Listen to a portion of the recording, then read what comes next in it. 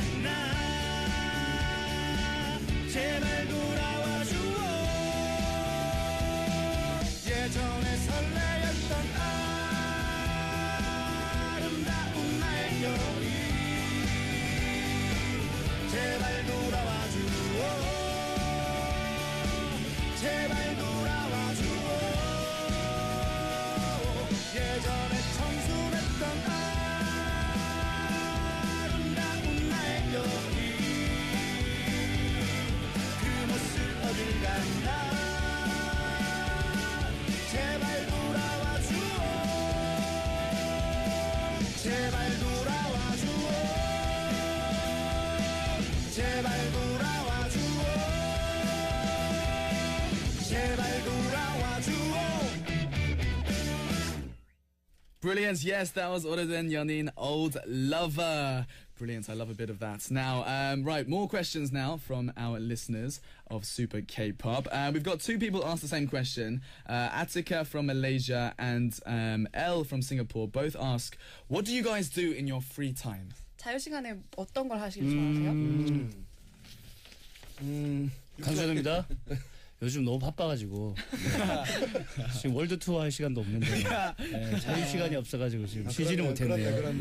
That's his phrase for today. He keeps saying it was 강준우, and he's saying because we're so busy, like he was saying earlier, like he doesn't even have time to go on a world tour. So 예, 육중환입니다.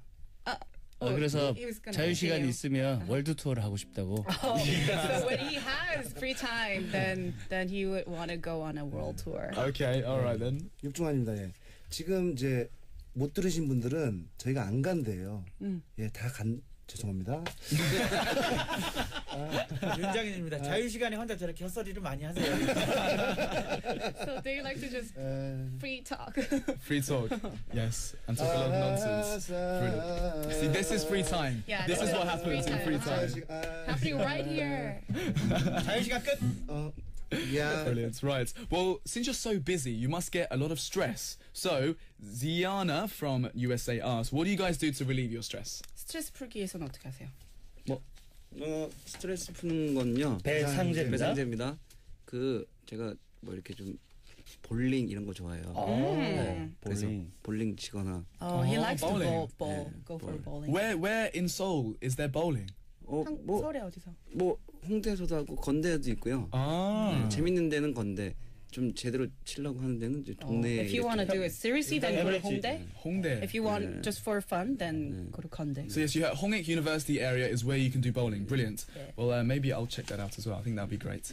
Okay, I think you guys are going to play another live song for us. Yes? Yeah. Live music. So what's the next song we're going to hear? 봉숙이. Brilliant. Let's have a listen.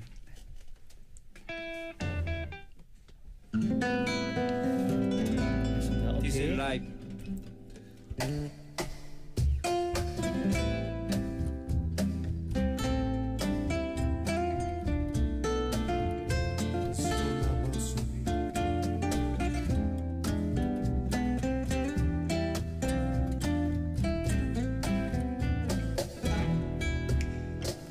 여봉수가 몰래 그 집에 들어가려고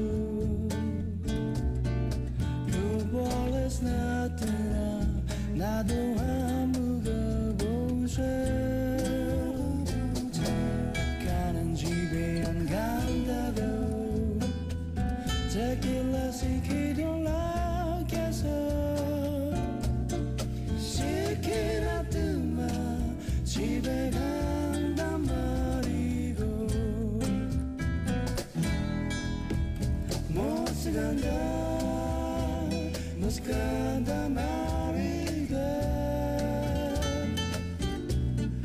이 술을 짜고 집에 간단 말이고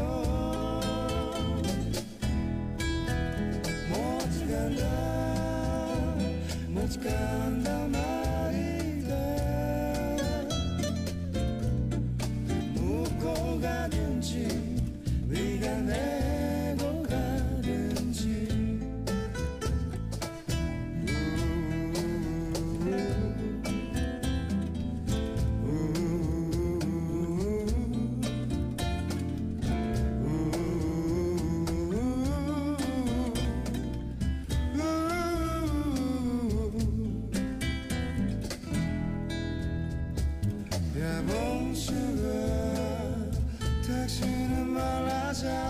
하고 오빠 술 다 깨면 집에 다 태워줄게 저기서 술만 깨고 가자 딱 30분만 쉬었다 가자 아줌마 저기 술만 깨고 갈게요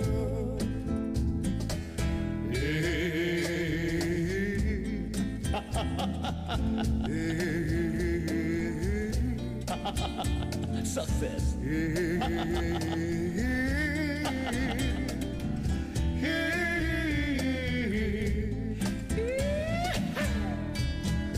못 간다 못 간다 말이다 이 술을 짜고 집에 간다 말이고 못 간다 못 간다 말이다 묻고 가든지 네가 내고 가든지 못 간다 못 간다 말이다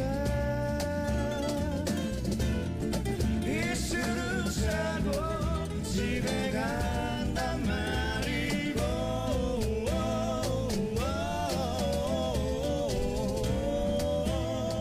못 간다 말이다 묻고 가든지 네가 내고 가든지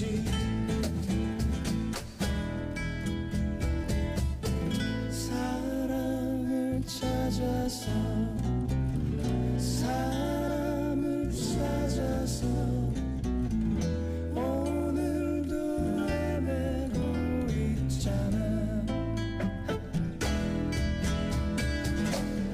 사랑을 찾아서 사람을 찾아서 오늘도 헤매고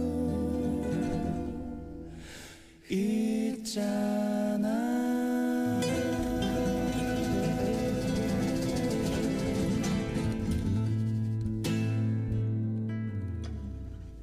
Brilliant performance. Absolutely amazing. I'm just loving this guitar sound. Absolutely beautiful. Thank you very much for that. Very special performance right here in the Super K-pop studio. Okay, let's go to a few more messages. Hannah from Singapore and Kolifatun from Indonesia both ask a very similar question.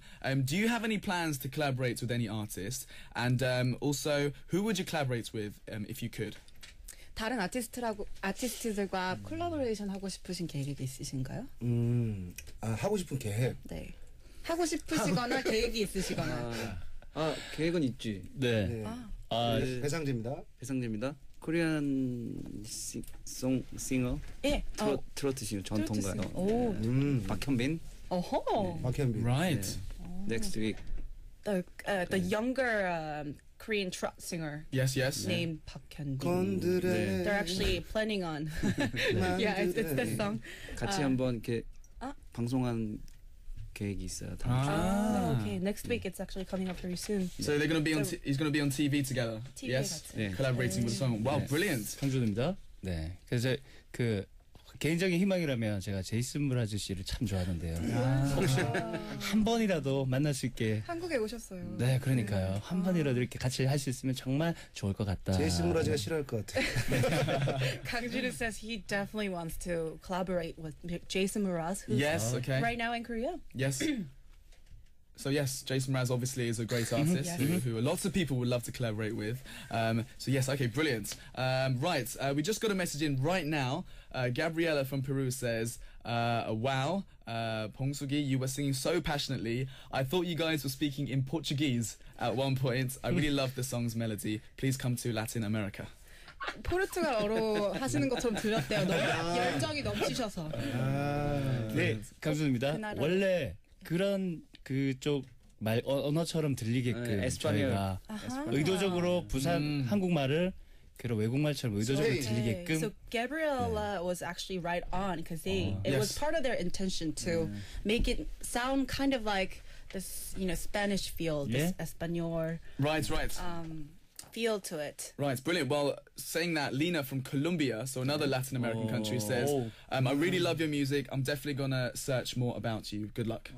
또 다른 남미 그 청취자분께서 같은 걸 느끼셨다고 Thank you very 찾아봤거든요. much. Thank you very much. Brilliant. They feel good now, yeah? You feel good? Brilliant. Right, well, I actually wanted to ask you a few questions of my own. I know you guys were on the show Top Band, and I just wanted to ask you guys what's different now and then before you did that show. 그 오디션 프로그램 하실 때랑 지금이랑 다른 점 좀 말씀해 주세요. 베이스 윤장현입니다. 처음에는 하기 전에는 저희 밴드 그 전에도 하긴 했었거든요. 클럽에서 연주도 하고 그랬었는데 그때는 이렇게 많이 알아주지 않았죠. 그 차이점은 벌써 저희가 아리랑 TV에서 전 세계 모든 청취자들에게 저희 음악을 들려주고 있다는 거. So that public awareness and just recognition, Right. Reception by the general public, just the fact that they're more known, Yes. and the fact that they can even come to Arirang Radio and have this, their live music out to 200 different countries, Yes. live. So that's the biggest difference that they see. Yeah, brilliant. Well, actually, when I told my producer I was meeting you guys and doing an interview, my producer loves you. He really loves you. So he was really excited for me. So yes. 뭐라고? 나중에 뭐 드링킹. We need to try. We need drinking. Okay. That sounds Drink good. something. So yes. 제가 말해도 될까요? 달라진 점이 있다면 제가 인경섭입니다. 저희 멤버들 다 각자 이렇게 다른 생활을 하기 위해서 뭐 이렇게 레슨을 한다거나 그런 게 있었는데 지금 현재에서는 저희가 음악에 다 전념할 수 있게 된 계기가 아니었던가. Okay, so after the show, they obviously gained a lot of popularity from the fans, They did, and yes. so that helped them to focus solely on their music activities, which has been a really good thing for all the members. Great. So really quickly before we finish, because we're running out of time, I'm afraid. What's coming up next for you guys? 앞으로의 활동 계획 좀 간단히 말씀해 주세요. 네, 강준우입니다. 네, 앞으로 6월달, 7월달쯤에 저희 그 전국 콘서트 계획이 있습니다. 전 세계 아니고요. 한국 내에서만 저희 공연 계획이 있으니까요. 혹시 6월, 7월. 네, 6월쯤에 그래서 혹시나 관심 있으시면 저희 웹사이트 많이 들어오셔서 네. Great. Okay, so they have a concert coming up nationwide. Yes. Not world tour yet, but nationwide. So if you want more information, go on their website Great. and check it out. Brilliant. Well, guys, we've run out of time. Check it out. Really good to meet you guys. Thank you so much. Please say goodbye to our Super K-pop listeners, please. 마지막 인사 한마디만 예, 부탁드릴게요. 육중환입니다. 예. 아리랑 라디오 나와서 너무나 영광이고요. 예. 정신없이 한 것 같아요. Yukjung says it was such an honor and a pleasure to be on Arirang Radio, and he had a great time. Brilliant. Well, guys, let's end this corner now with the last song, 참여관 with 운동하세. Let's exercise. Bye, guys. Thank you so much. Thank you. Thank you. Thank you. 감사합니다. 바이바이.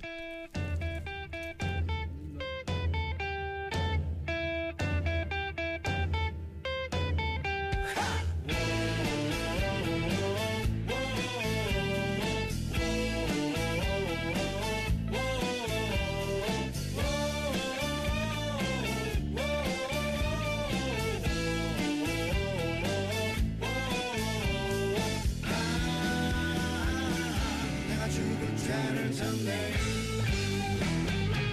1, 2, 3, 4, 5, 6 밟고 있는 나를 본네. 연약한 아가씨가 남자에게 맞고 있네. 절대로 포기 못할 이유 딱 한 가지 너무 예뻐. Want to